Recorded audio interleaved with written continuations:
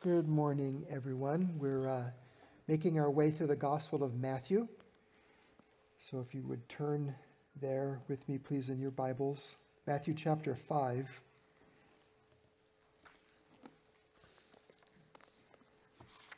We're on the Sermon on the Mount, and we're going to be looking at verses 21 through 26. And let me just review a little bit. So this morning, Andrew read the 10 Commandments from Exodus chapter 20. And then last Sunday, during the public scripture reading, we looked at Deuteronomy chapter 5, the second giving of the law. So it was the 10 Commandments again, basically. And what we're going to see, beginning in verse 21 down through the end of chapter 5, is Jesus basically teaching the true meaning of the law, and specifically the sixth commandment. That's what we're going to be looking at today, the seventh commandment, verses 27 through 32, and then the third commandment after that. And the idea is, as we heard from Jesus in verse 17, do not think that I have come to abolish the law or the prophets. I've not come to abolish them, but to fulfill them. And in keeping with that role of Christ with the law, part of him establishing or fulfilling rather than abolishing the law is actually clarifying the true meaning of the law. And especially in the context of what was going on in Israel in those days, some 2,000 years ago, when there was a lot of overemphasis of certain parts and ignorance about other parts. And so the law of God, in terms of its true meaning, was twisted very much by the scribes and the Pharisees, and too often, therefore, the people were ignorant about the true meaning of the law. So that's what we're going to be looking at today, the true meaning of the law, and specifically the sixth commandment in verses 21 through 26. And before I read the passage, why is this important to us ultimately? And this is our goal. This is what we're driving at. So here's a quote from J.C. Ryle. In his expository thoughts on the gospel, he was an Anglican priest in the late 1800s, a very godly man. And he wrote this: ignorance of the real meaning of the law is one plain reason why so many do not value the gospel and content themselves with a little formal Christianity. They do not see the strictness and holiness of God's 10 commandments.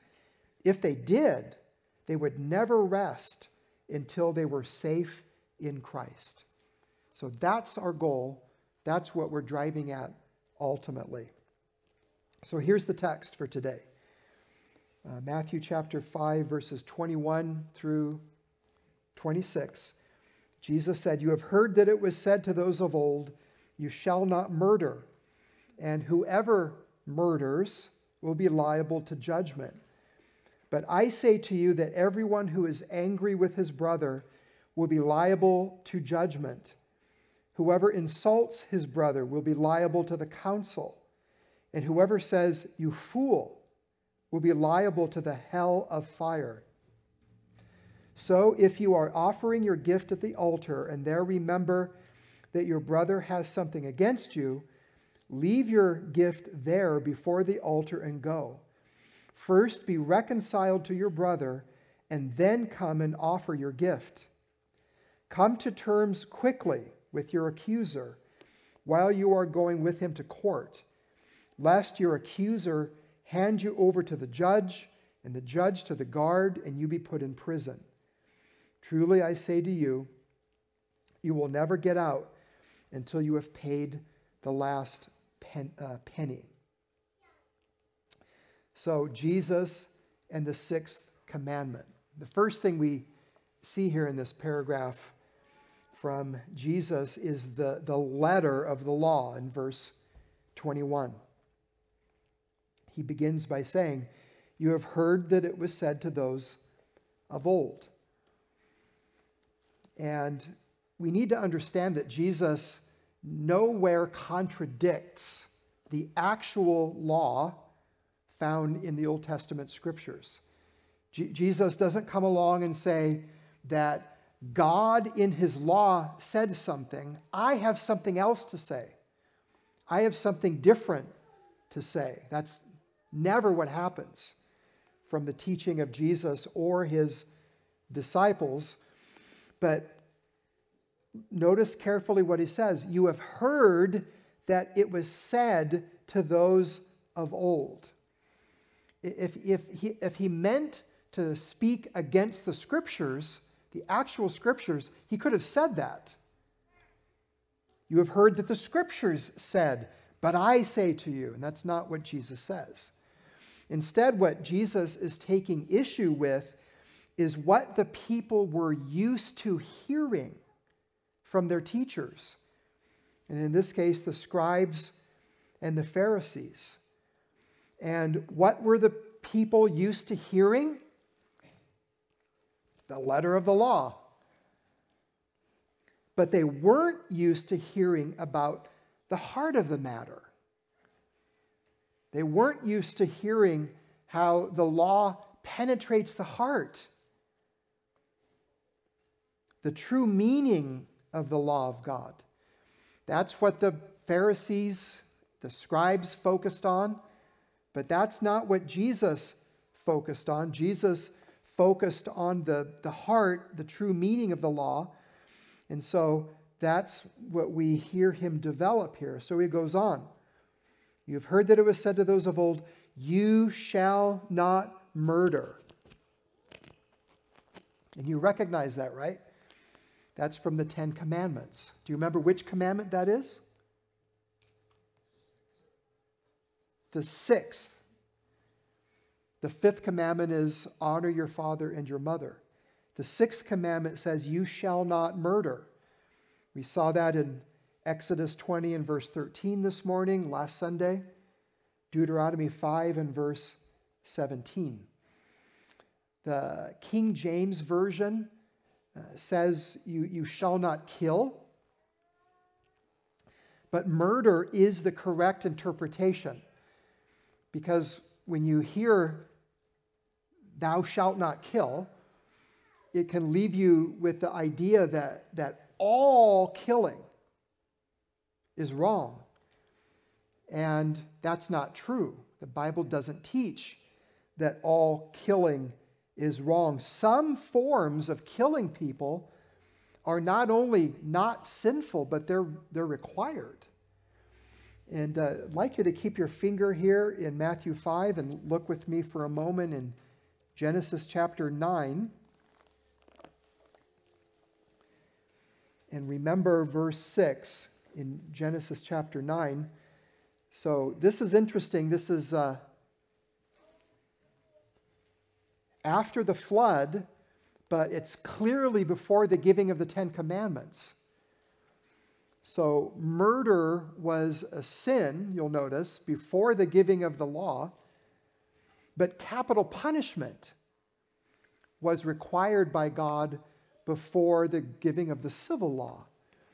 So Genesis chapter 9 and verse 6, God says through Noah, whoever sheds the blood of man, by man shall his blood be shed. And why? For God made man in his own image. So the first part of verse 6 is capital punishment. This is a shall from God. Somebody sheds the blood of man, somebody commits murder, if somebody unlawfully, unjustifiably takes the life of another human being, then that person shall have his blood shed. And the reason is because of the imago Dei, the image of God in man. That, at the end of the day, is why murder is so evil. Murder is evil because it's the destruction of the image of God in man. And therefore, once that has occurred, then the murderer must himself be put to death. If capital punishment is not upheld, then that actually implies a low view of the sanctity of human life. And that might sound ironic to a lot of people. In fact, years ago, do you remember Larry King Live on CNN? I know that a lot of you now have never heard of Larry King, but Larry King had this show on CNN for years. And one time he made the statement, he said that I would take Christians more seriously when they speak against abortion if Christians would take a stand against capital punishment. And so Larry King assumed that Christians believe that all killing is wrong. All killing is in effect murder. And so if we stand up for abortion, but we don't stand up for capital punishment, somehow that's inconsistent. But according to the Bible, standing up for abortion and standing up for capital punishment are both examples of standing up for the image of God in man, the sanctity of life. They're not inconsistent. So this is required by the sixth commandment. Also, killing in the name of a just war is not forbidden by the sixth commandment. We're not going to trace that out, but in your own time, check out Romans chapter 13 and verse 4.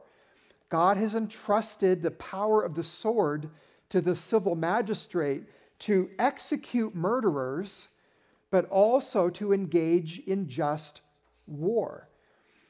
So if you kill as a member of the military in the name of a just war, that's not murder. But the sixth commandment does condemn the unlawful taking of human life, including abortion, by the way. And murderers must be held accountable, Genesis 9 and verse 6. And that's what Jesus goes on to say in Matthew chapter 5. Whoever murders will be liable to judgment. And this probably is a reference to local courts in Old Testament Israel. And that was included in the civil law. So, for example, Deuteronomy 16 and verse 18, you shall appoint judges and officers in all your towns that the Lord your God is giving you according to your tribes, and they shall judge the people with righteous judgment.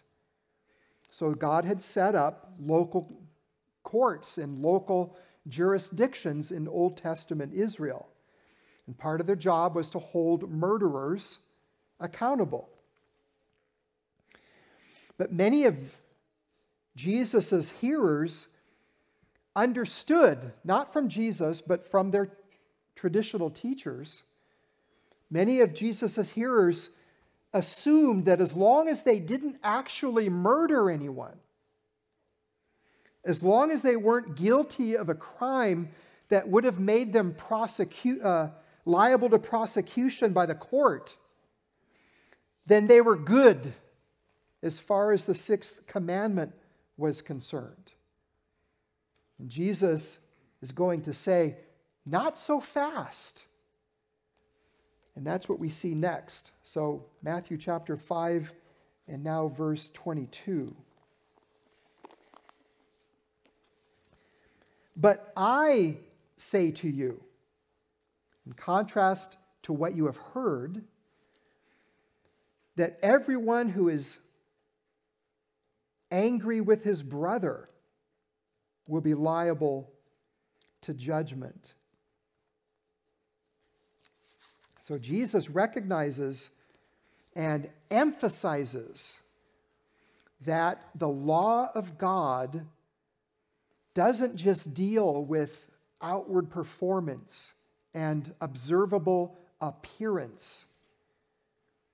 The law of God deals not just with externals, but it penetrates to the heart.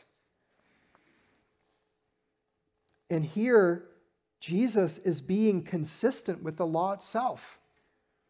Jesus is upholding the Old Testament law. The Old Testament itself talks about the heart over 750 times. The Old Testament, as God gave it, was not just concerned with outward appearance. And here's just 3 samples for you from 750 plus Old Testament passages. Deuteronomy 10, verses 12 and 13. And now, Israel, what does the Lord your God require of you but to fear the Lord your God, to walk in all his ways, and to love him, to serve the Lord your God with all your heart. That's what the God of the Old Testament, who's the God of the New Testament, requires. And this is familiar, Psalm 119 and verse 11. Your word I have hidden where? In my heart, that I might not sin against you. In Proverbs 4 and verse 23, keep your heart with all diligence, for out of it, the heart, spring the issues of life. So, Jesus is upholding the authority and value and scope and extent of God's law rather than contradicting it. But again, look at his words.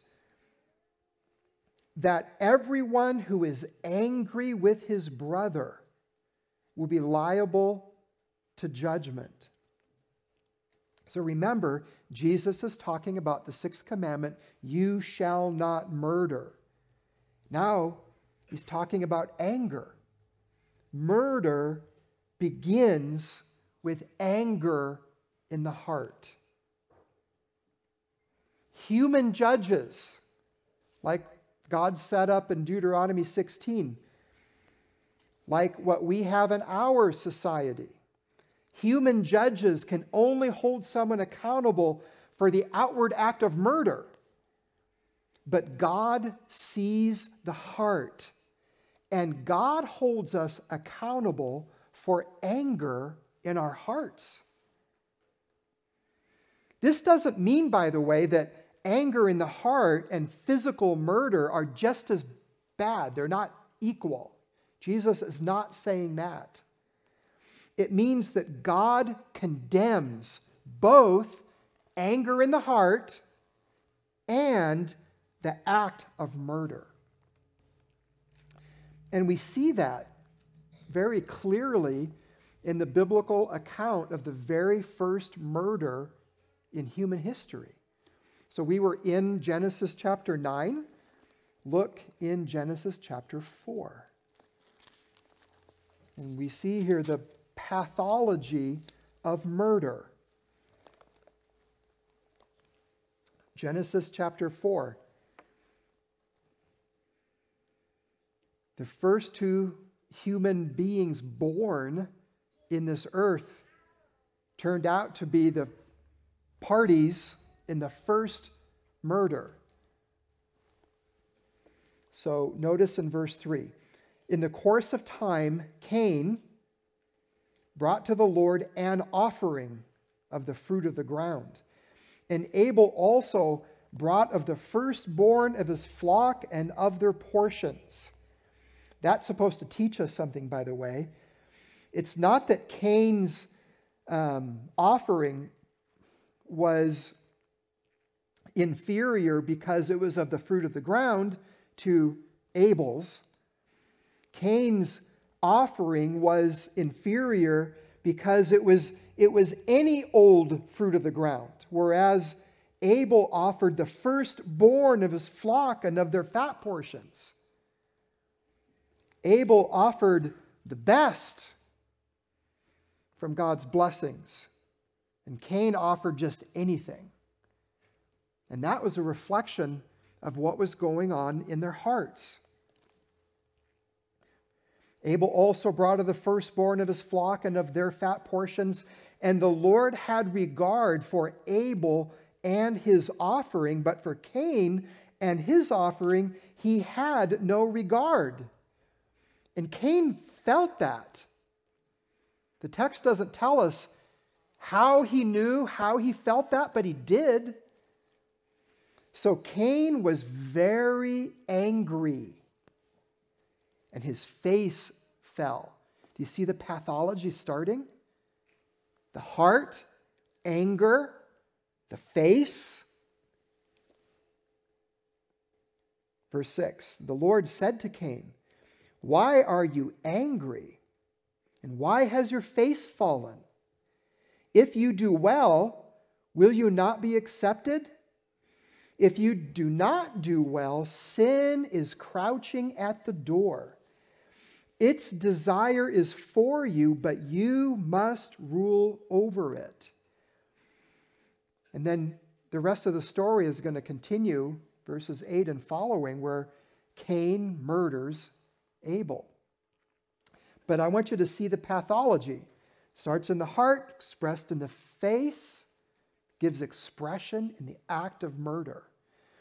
But notice that when sin was already in Cain's heart, so that God calls him out for his anger, notice what he says. Sin is crouching at the door. So there's still a distinction between anger and actually carrying out murder. It's an advancement of sin. It starts with anger in the heart, no doubt. God sees anger in the heart, yes. We're all liable to the judgment of God because of anger in the heart, absolutely. But actually following through with the act of murder is further sin. It's an advancement of sin. That's why God warned Cain the way that he did. So that's helpful to keep that in mind. So back to the Sermon on the Mount, Jesus goes on to say that even our words can be murderous. So back to Matthew chapter 5. But I say to you that everyone who is angry with his brother will be liable to judgment. Whoever insults his brother will be liable to the council. And whoever says, "You fool," will be liable to the hell of fire. So now Jesus is progressing from anger in the heart to the words of our mouths, to name calling, basically. Insults that we see there in verse 22, whoever insults his brother. In the original, it's the word raka, which means empty-headed one, fool, idiot. Today we'd call someone stupid. Actually call them the name, idiot, stupid. And you'll notice that once again, Jesus is saying that when we call someone a name like that, we're liable to judgment. He's bringing up this idea of judgment again. In verse 21, this judgment was basically at the local level. In verse 22, he's talking about the Sanhedrin, the highest court of judgment in the land of Israel. And eventually he's going to talk about hell. So Jesus has this progression of judgment at the local court level, judgment at the highest court level, And what do these courts of judgment point to? Judgment before God. Judgment before the judge of all of the earth. The one who sees and judges the thoughts and intents of our hearts, our secret sins. And notice that he says that you will be liable to the hell of fire at the end of verse 22. The word hell there is the word Gehenna, and it literally refers to the city dump outside of Jerusalem. And they basically burned their refuse, and they burned their refuse in such a scope that there was a perpetual fire going on. There was always refuse to burn. And so no matter what time you went to Gehenna to drop off your refuse, you were always going to see a fire there. And so that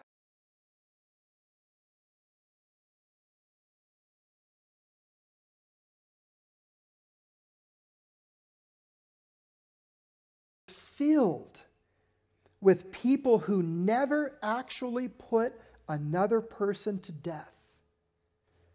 But they were still condemned by the sixth commandment because of anger in their hearts and their destructive words.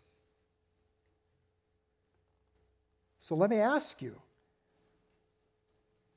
do you have unresolved anger in your heart?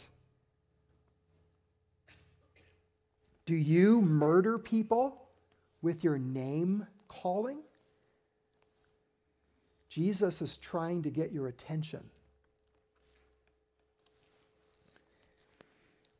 Moving on to verses 23 through 24, we see there the priority of reconciliation. Let's read verses 23 through 24. So, Jesus continues, if you are offering your gift at the altar, and there remember that your brother has something against you, leave your gift there before the altar and go. First be reconciled to your brother, and then come and offer your gift. So the picture there is the Jewish practice instituted by God of giving offerings within the temple. And the picture is you go into the temple to offer your gift, and Jesus is saying, you go into the temple and offer your gift, that's a good thing. But when you're there and you realize, oh wow, there's this relationship issue I've got to take care of. My brother has something against me. Jesus says, leave your gift, go to your brother, resolve the issue, be reconciled. That's more important to God. The God of the Old Testament, again, same as the God of the New Testament, said, I desire mercy and not sacrifice. Hosea 6 and verse 6. God is not impressed with going through the motions of worship. He wasn't impressed with it then under the Old Covenant, and he's not impressed with it today. But this teaches us another facet of the reach of the sixth commandment. So we've already seen the sixth commandment extends well beyond the mere outward taking of human life to anger in the heart. But now we see that the sixth commandment also reaches to anything that breaks apart human relationships. We saw in Genesis 9 and verse 6, murder is evil because it destroys the image of God in another person. But here in Matthew 5, verses 23 and 24, we see that broken relationships are also destructive to the image of God because we're called as God's image bearers to reflect the unity within the Godhead. God has eternally existed in three persons: Father, Son, and Holy Spirit. And before there were any image bearers, there was God in perfect communion, fellowship within the Godhead, within himself. The Father loved the Son, and the Son loved the Father. And the Holy Spirit, as it were, was enveloping and even proceeding from that relationship of unity. God did not begin to love once he had creatures to love. God is love, and he's always loved within himself, within the Godhead. That is why humanity is a communal creature. That is why God created us, not to be alone, but to be a part of the human family, to be in fellowship, to be in community with other image bearers of God. And that is what murder destroys. But even if we don't commit murder, but we destroy human relationships, we're still guilty of violating the sixth commandment. To the extent that we don't do our part to preserve and nurture human relationships, we violate the true meaning of the sixth commandment. And again, Jesus here is talking about sacrifices, gifts.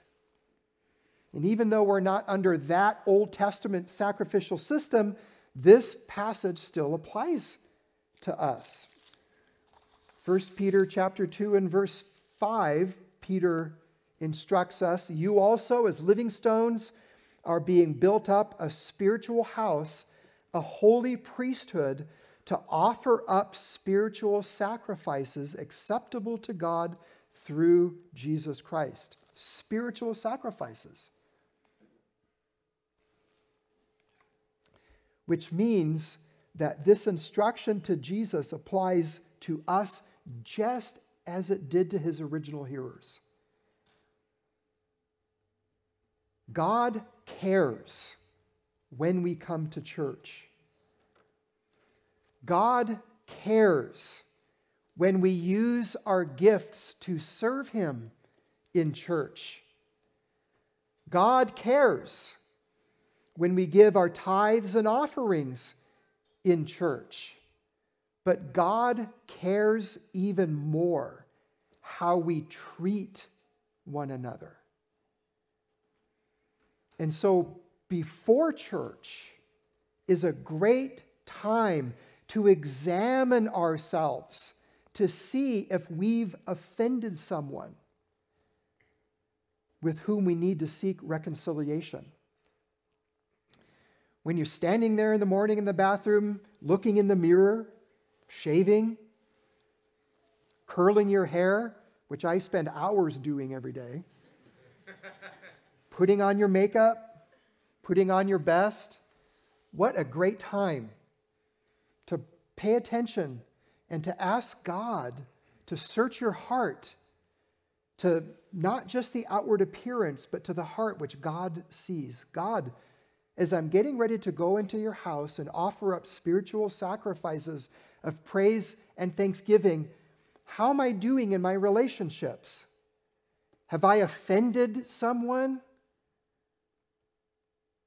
Does someone think I've offended them? Maybe I just need to clear things up. Lord, show me.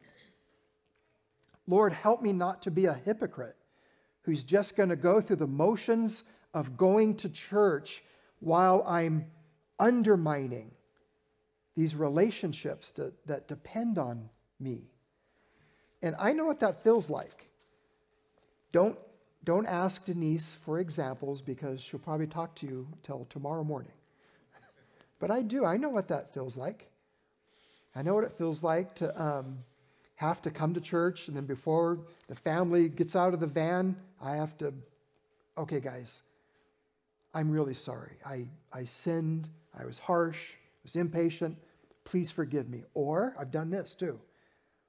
I spoke to your mother harshly. Please forgive me. I know what that's like. But that should be woven into us. That should be part of our DNA as Christians. Well, what if we don't have time for reconciliation? We all have busy schedules after all. Life is really busy. Well, that's what Jesus touches on next in verses 25 and 26, the urgency of reconciliation. Let's read that. Come to terms quickly, Jesus continues, with your accuser while you are going with him to court, lest your accuser hand you over to the judge and the judge to the guard and you be put in prison.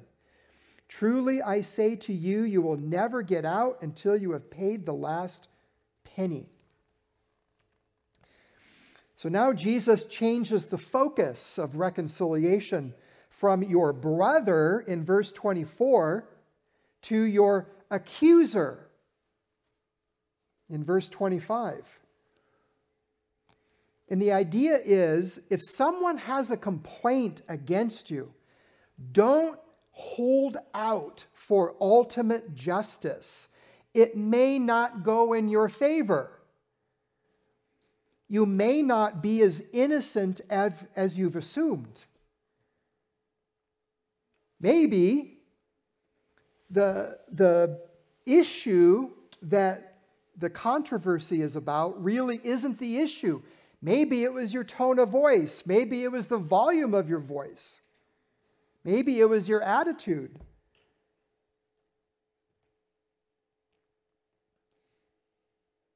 Instead, we should heed the words of the Apostle Paul.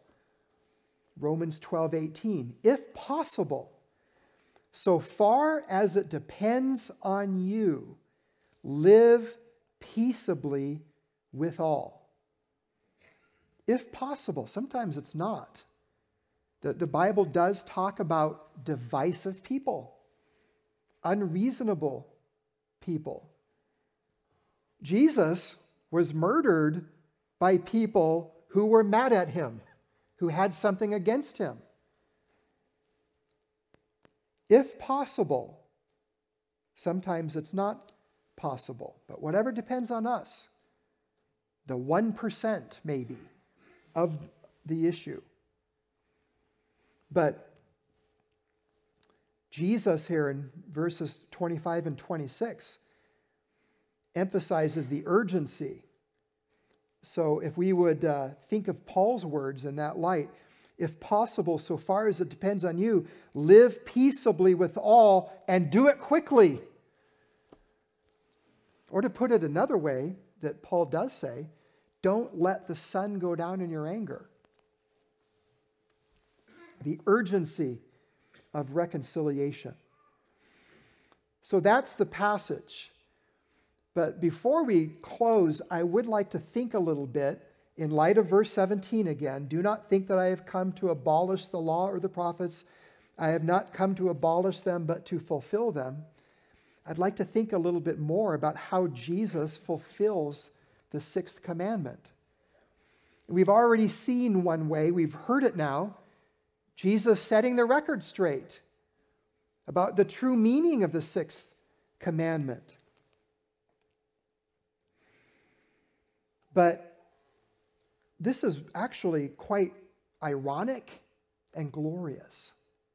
You shall not murder. How did Jesus fulfill that? Well, for one thing, he himself had a high view of the sanctity of human life, so that he went around doing good. healing people and feeding people and teaching them and being a blessing wherever he was, and never saying something he shouldn't say. Never having unjustified anger in his heart. Jesus did have righteous indignation. I think that that's pretty impossible for us. In theory, righteous indignation is a thing. But at least in my experience, whenever we're angry, it's always mixed with sinfulness and pride and man-centeredness. So it's hard for me to relate. But Jesus displayed righteous indignation. The point is, Jesus in his life was a perfect example of upholding the sanctity of human life, of keeping the sixth commandment. But think about Jesus' death. Jesus was murdered. Jesus' death on the cross. It's true that he submitted to it voluntarily. He laid down his life. He said, "No one takes it from me. I lay it down of my own volition." It's true that that is what Jesus came into the world to accomplish. That was God's eternal plan, because Jesus is the Lamb of God, slain before the foundation of the world. That's true. But still, he was murdered.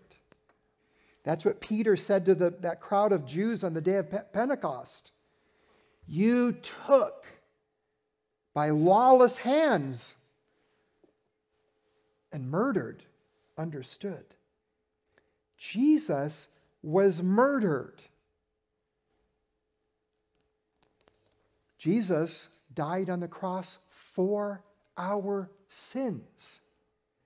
Jesus was murdered himself so that we, who are murderers at heart, would be reconciled to God. Amazing twist of irony. Amazing stroke of providence. We're all condemned by the sixth commandment. We all deserve, like Jesus pointed out, the hell of fire. Jesus never murdered. He never sinned. He knew no sin. And yet he was murdered to save murderers like us. But even actual murderers, like the Apostle Paul. Paul said on one occasion when he was speaking to a crowd of Jews and sharing his story, "I persecuted this way," Christianity. "I persecuted this way to the death, binding and delivering to prison both men and women." Saul of Tarsus, who was later to become the Apostle Paul, Saul of Tarsus may not have literally, personally grabbed hold of someone and choked him to death, or cut their head off, or rammed them through with the sword, or what have you. But make no mistake about it, Paul had blood on his hands. He was responsible for the literal death of Christians because they were Christians. And yet, Jesus saved the likes of him. No wonder Paul would say, this saying is trustworthy and worthy of all acceptance, that Christ Jesus came into the world to save sinners, even murderers, of whom I am chief. I am the foremost. And so Jesus fulfills the sixth commandment, by succumbing to it. It's amazing. And then remember what we saw in Romans chapter 8 and verse 3. I'll read it for you real quick to refresh your memory. Romans chapter 8 and verse 3.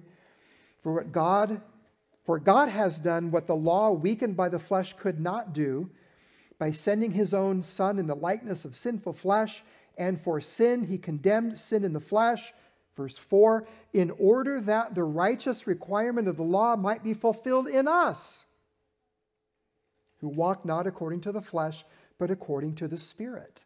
So how does Jesus fulfill the sixth commandment?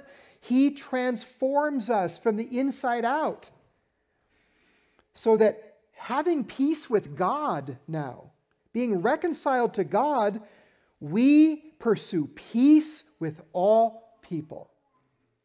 He makes us, who are murderers at heart, peacemakers. And being in fellowship with God, because of the grace of Christ, we treasure fellowship with God's people. And it used to be, before Christ, we didn't care. Somebody says something insulting to me, I'm going to insult them back, only worse. Somebody pokes me, I'm going to punch them. But now, because Jesus is in us, the Holy Spirit empowers us. Now we have tender consciences. And rather than respond like we used to, now we go the extra mile to pursue peace with all people. And when we do that, that's Jesus fulfilling the sixth commandment. If you don't know this Jesus, come to him today. And what he asks of you, what he asks from all sinners whom he saves, is not that you pretend to be something or someone you're not, or to put the best possible spin on your past. He asks us just to be honest and just to humble ourselves before the Lord and just confess our sins and lay hold of Jesus by faith. And when we do that, his promise is we shall be saved. Let's pray. Lord, we thank you for your holy law and how it reflects your holiness in your heart. And we thank you for the teaching and example of Jesus, but especially for his death and his resurrection. We thank you that Jesus has set us free from the condemnation of the sixth commandment. We pray in Jesus' name, amen.